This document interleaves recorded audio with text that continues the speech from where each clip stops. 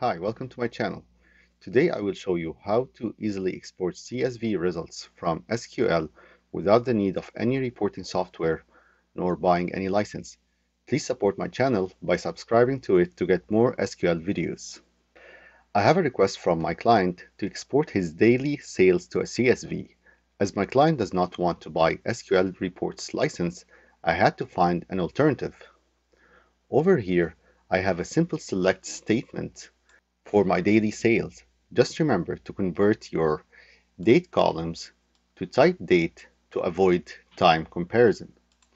If I run the statement, it would show me my daily sales report as of today. I decided to use SQL command to fulfill my client's request. I created a batch file on the hard drive that runs the SQL command. Let's see the command and run the batch file. Over here is my command. It takes some parameters.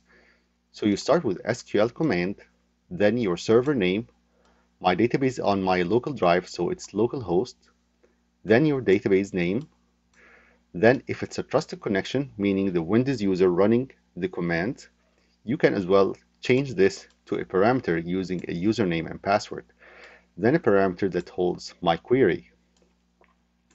Here is my query, the same one I ran on SSMS.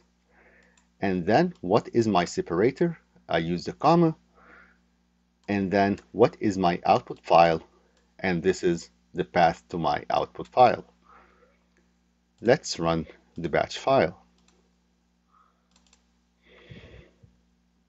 Once I run the batch file, it creates my CSV file.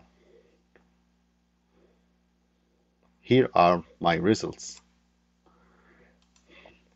If you want to automate running the batch file, you can easily create a task scheduler that runs the file based on your customer's request. So you can change the frequency to run it once or twice a day. I will post the SQL command in my description together with a link to Microsoft Help document about the SQL command. Please remember to watch my other videos and subscribe to my channel. Thanks for watching.